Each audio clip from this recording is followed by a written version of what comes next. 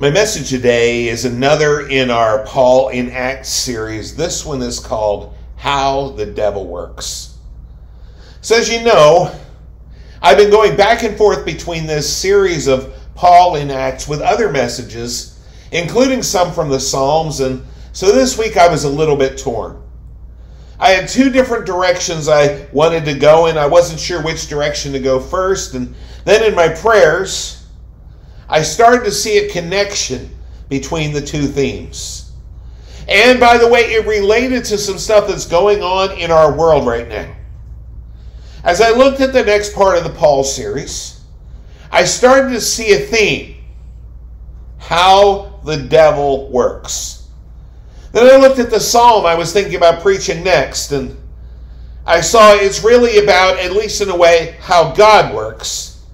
And then my mind was drawn to a third passage, which I think shows us how humanity works. So Lord willing, those are going to be the next three messages. Starting today with Paul in the next part of Acts chapter 19. But before we go there, we have to go way back. Back to the beginning. Back to Genesis chapter 3. And it's here that we start to see how the devil works. Now, some of you may have heard me say this before, but there is a three-pronged attack that the devil used all the way back in the Garden of Eden. And it's important that we know this because he uses the same attacks against us till this day. Genesis 3:1. Now the serpent was more crafty than any of the wild animals the Lord God had made. He said to the woman, "Did God really say you must not eat from any tree in the garden?" First thing he gets us to do is question the Word of God. Does God really mean what he says? Especially what he says in his Word. Now this is something of a trick question from the devil. God said they could eat from any tree in the garden except one. One tree God withheld. Some people say it was the tree of knowledge. Those people, whether they know it or not, have fallen for step 3 in the devil's scheme. See, it's not the tree of knowledge. God wanted us to have knowledge. He is not withholding knowledge from them. He wanted them to explore and learn and grow so much that he spent time with them in the garden, teaching them and answering their questions, among other things. What he was withholding from them was one tree. The tree of the knowledge of good and evil. And again, they lived in a perfect garden with God, so they already knew good. What God was protecting them from was the knowledge of evil. If we look at verse 2, we see Eve answers this question correctly. The woman said to the serpent, "We may eat from the trees in the garden. But God did say, you must not eat from the tree that is in the middle of the garden, and you must not touch it, or you will die." Good answer, Eve. But what follows next are the two attacks. And they happen in such rapid succession that you might miss them. But they're right here. Look at verse 4. "You will certainly not die," the serpent said to the woman. Do you see it? He goes from questioning the Word of God to contradicting the Word of God. This is a really insidious attack. Because if God got this wrong, or even worse, if he lied, then we can't depend on what he says. He can't be trusted. That contradiction chips away at the foundation of our faith. And then finally we get the third attack in verse 5. "For God knows that when you eat from it, your eyes will be opened, and you will be like God, knowing good and evil." Step 1, question the Word of God. Step 2, contradict the Word of God. Step 3, God is withholding from you, and it's something good that he's withholding. And if God withholds something good, it puts a question and a huge doubt in your mind. If God withholds good, is God really good? Of course, we know he wasn't withholding good, but we'll get to that. But there are 3 attacks, and they're all designed to do the same thing, to get us to stop trusting God. The devil hits us in our weakness and in our pride. Just like the devil desired to have the throne of God, so our corrupted human nature desires to sit on the throne of our own lives. To some degree, most of humanity wants to be its own God. That's what happened to Adam and Eve. They wanted to be like God. But the thing is, they were already created in God's image. And God, in his kindness, was shielding them from ever knowing evil. Satan hit them in the pride. They decided all that God offered wasn't enough. They wanted the throne. They wanted to rule and reign and be in charge of their own lives. The devil tried the same thing with Jesus. The devil tried to hit him in his weaknesses too. Now you might say, hold up, Dave. Jesus is God. He has no weaknesses. If you say that, I think you would be correct. Except for possibly one period of time. One period of time when the Word became flesh and made his dwelling among us. He took on our humanity to be tempted as we are tempted. Now we know he was tempted, but he never fell to temptation. He never sinned. But the devil is not all-knowing.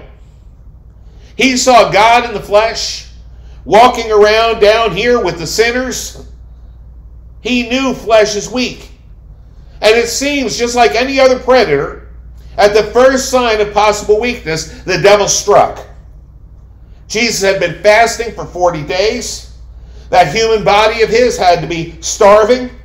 And the devil knew Jesus held within him the power to do something about that hunger.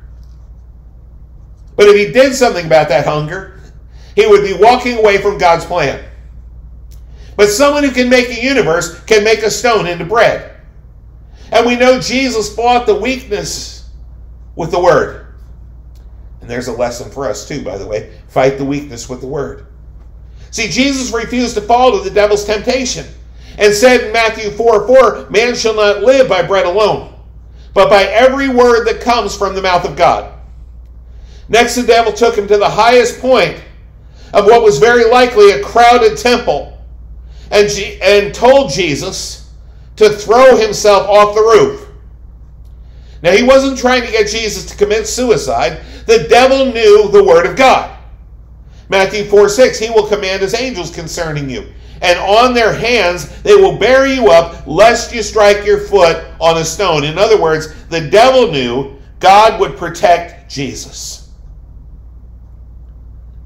He's trying to tempt Jesus to take the easy way. At that point, people were having a hard time believing in Jesus. The reports about him were varied depending on who you asked.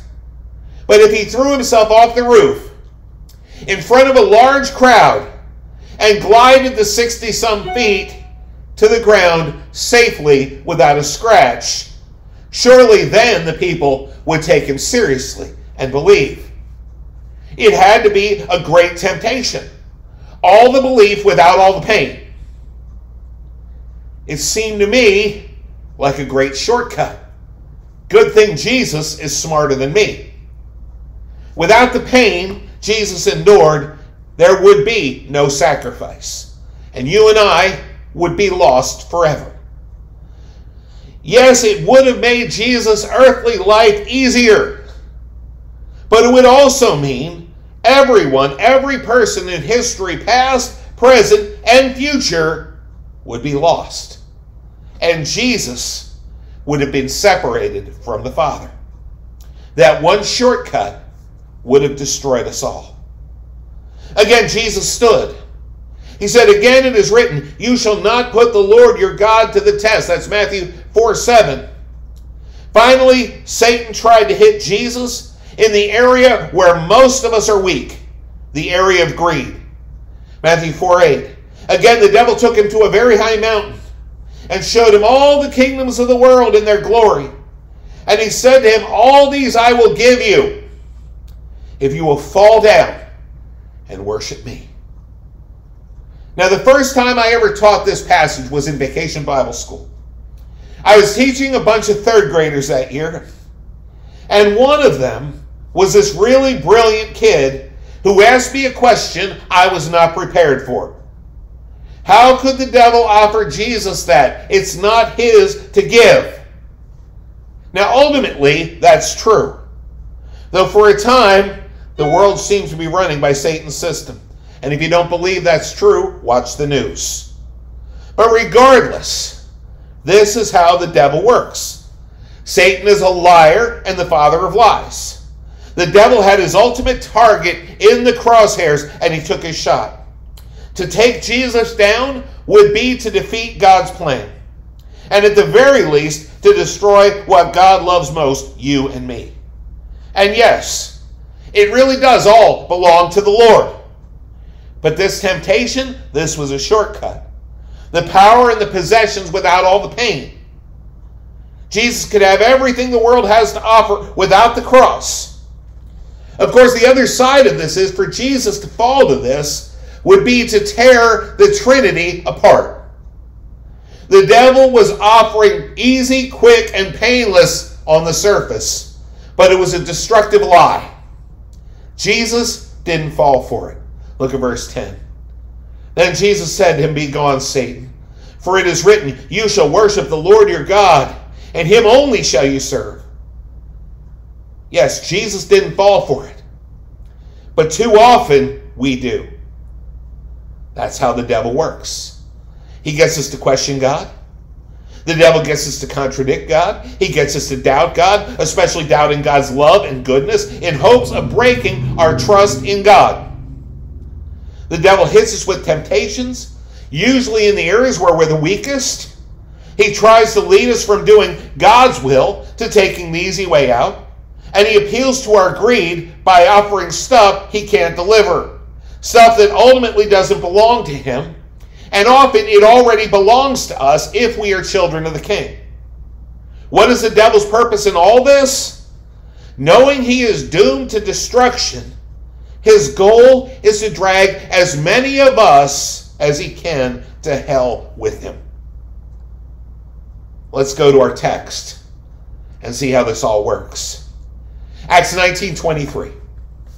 About that time, there arose a great disturbance about the way. Now, when the Bible says the way, especially if the W in way is capitalized, it's referring to the church.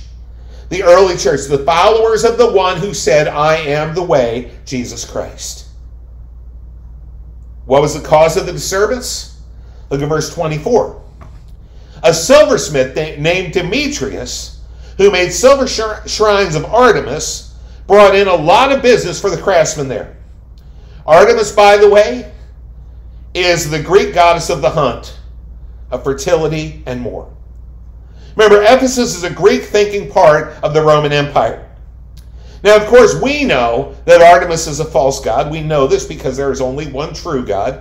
Artemis is at best an idol, and at worst a demon, and I lead toward the second description. And a little while later, hopefully you'll see that.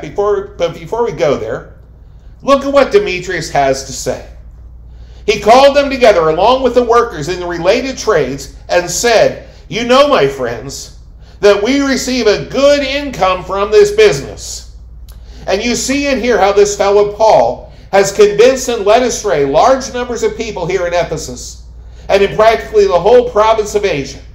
He says that gods made by human hands are no gods at all. There is a danger, not only that our trade will lose its good name, but also that the temple of the great goddess Artemis will be discredited, and the goddess herself, who is worshipped throughout the province of Asia and the world, will be robbed of her divine majesty." There is so much in those 3 verses.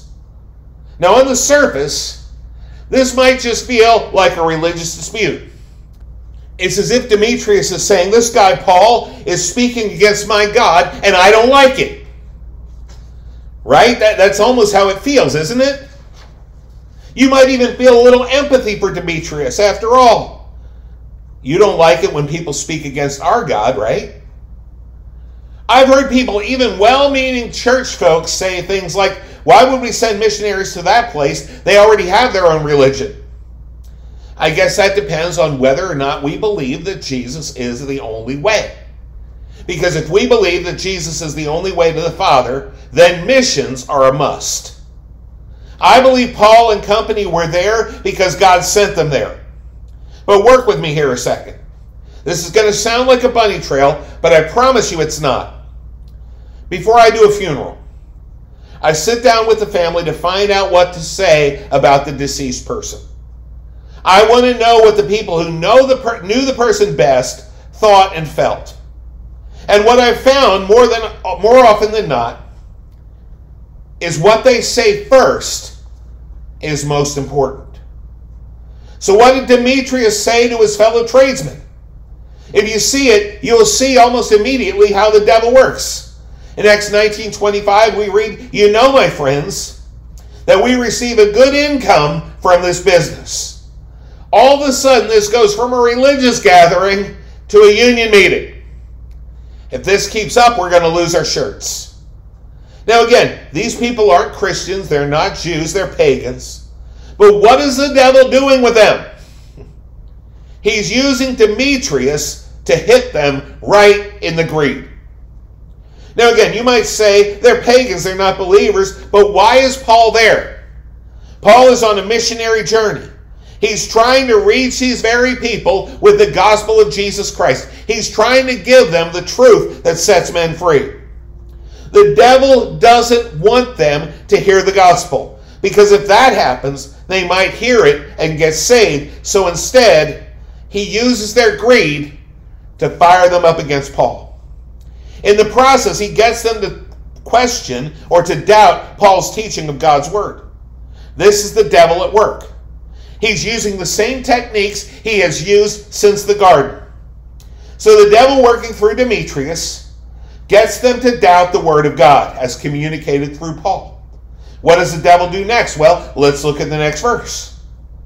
And you see and hear how this fellow Paul has convinced and led astray large numbers of people here in Ephesus and in practically the whole province of Asia. Do you see it? After getting them to doubt God's word, he says Paul has convinced and led people astray. Large numbers of people, and not just here in Ephesus, but all across the province of Asia. After getting them to doubt the word of God, he starts to paint Paul as a villain who's leading their people astray. Now Paul and his message, not to mention the God he represents, are a problem to be stopped. They're not just doubtful, they're not good. Same technique used in the garden. Their greed and their animosity will close their hearts to the truth that would set them free. It's not surprising, right? These guys would be upset. It's their business, it's their livelihood. If Paul is right, then their life's work is a lie. And they can't have that. It'll cost them too much in power and prestige. It will cost them too much money. I'll say it again. They're getting hit right in the greed. The devil, through Artemis, has convinced them that he will give them the kingdoms of their little world if they just will bow down and worship him. Just like the devil tried with Jesus in the desert, except that they're too blinded by their greed to hear Paul and receive the truth. Then look at what Demetrius says next about Paul. This is the second part of 26. Paul says that gods made by human hands, let me say that again, gods made by human hands are no gods at all. And part of me wants to scream, well, duh! Look, I make a lot of stuff in a year. I draw and paint pictures. I build models. I create all kinds of stuff. And just so we're clear, nothing I make is alive. Don't bring up my children. I played a part there, but God made them. Nothing I make is perfect, and nothing I make deserves worship. And I have seen the works of some amazing artists. I have seen some of the greatest works of art ever made by the greatest people ever to make art. And you know what? none of them have made life either. None of their work is worthy of worship either. None of their work can save a soul. Oh, the best ones point to the one who can save, but none of their work on its own can save. No, the one I worship is not someone I made. I worship the one who made me. And the things I make are designed, hopefully, to bring him glory. The arguments of Demetrius are designed to show that Paul and his God are not good. The same thing the devil tried in the garden. The same thing that convinced our first parents to fall, and in the process doomed everyone. That's how the devil works. Then look at 27 one more time. There is danger, not only that our trade will lose its good name, but also that the temple of the great goddess Artemis will be discredited. So which came first? What does he talk about first? Greed comes before goddess. We'll lose money, and the goddess will be discredited, along with her temple. You remember the temple of Artemis that brings people from all over the world just to see it? And all those people coming to the temple helped Demetrius and his cronies to sell more shrines. Of course, it also helps to lead more people astray with their idols, which brings them closer to the devil and further to God, further from God, because that's how the devil works. And look at the last part of the verse, 27b we'll call it. And the goddess herself, who is worshipped throughout the province of Asia and the world, will be robbed of her divine majesty. All of a sudden, he cares about the goddess. All of a sudden, he wants to protect the goddess. And that might be the thing that convicts me the most out of this whole story. You see, I look at that. I look at his reaction to wanting to protect the goddess, and it looks, and I think rightfully so, pathetic. Their goddess needs them to protect her. Can I tell you? If your God needs you to protect him, if your God needs protection coming from you, something is backwards and upside down. The true God, the only God, is the creator of the heavens and earth. He doesn't need our protection. We need his protection. Sometimes I think that's how the devil works in us as believers, or at least that's how he works in me. See, someone says something negative about God, and I want to fight it. I want to come to his defense. And I guess in a way that's good because I love him, but he does not need my defense, especially if I'm tempted to act like the devil to defend it. Am I speaking the truth in love, or do I just want to give them a verbal beating? And if I give them that beating, will it bring them any closer to Jesus? Or am I just being prideful, thinking that God is not enough to defend himself?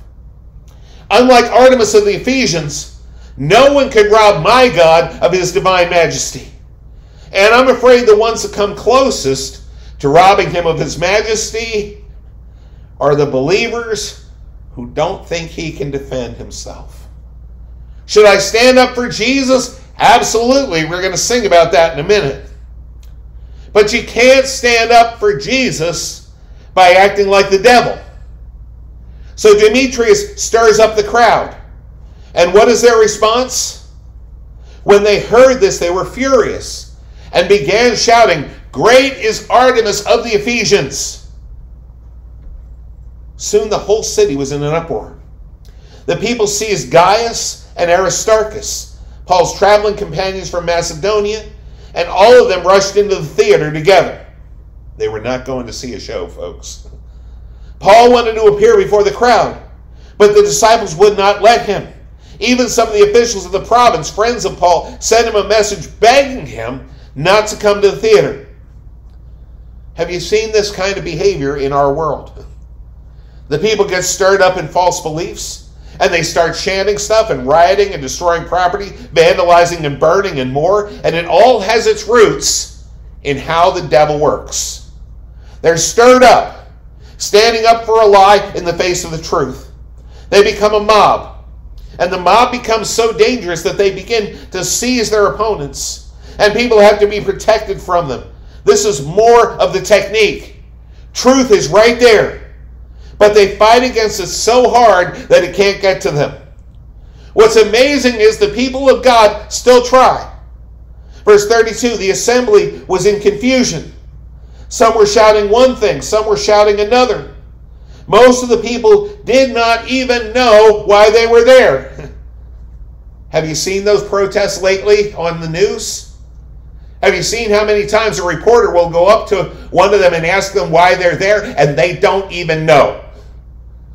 They're all over the news. Verse 33. The Jews in the crowd pushed Alexander to the front, and they shouted instructions to him. He motioned for silence in order to make a defense before the people. But when they realized he was a Jew, they all shouted in unison for about 2 hours, "Great is Artemis of the Ephesians." Someone was right there, ready, willing, and able to step forward and speak the truth in love. He brought the truth that would set them free. But as soon as they saw he belonged to God, they shouted him down, and they kept shouting so they wouldn't have to hear the truth. I saw this recently. There was a street preacher trying to share truth with a chaotic mob at a protest. He had the truth that would set them free. But the devil was at work, making them doubt the word of God, discrediting the word, and questioning the goodness of God. So the people just began to shout this poor street preacher down, screaming in his face, literally this far away, screaming in his face, and even barking like dogs. The truth was there, and they didn't want to hear it. They'd rather riot than hear from God. They'd rather take what the devil convinces them is the easy way out, staying in their sin as he leads them down the road that leads to destruction, convinced that God can't be good because he doesn't want them to destroy themselves in sin. The truth that sets men free is right there, but they shouted it down. Friends, that's how the devil works. Folks, the good news is the devil stands defeated. Thank the Lord, God is still on the throne, never to be removed. Thank God he is still in the business of setting the captives free. There is no one greater than our God. And no matter how the devil works, the Lord is on our side. Greater is he who is in you than he who is in the world. Yes, the devil may be working overtime, but God is still more powerful, and he is at work in our world too. Lord willing, we'll look at how God works next week. Amen.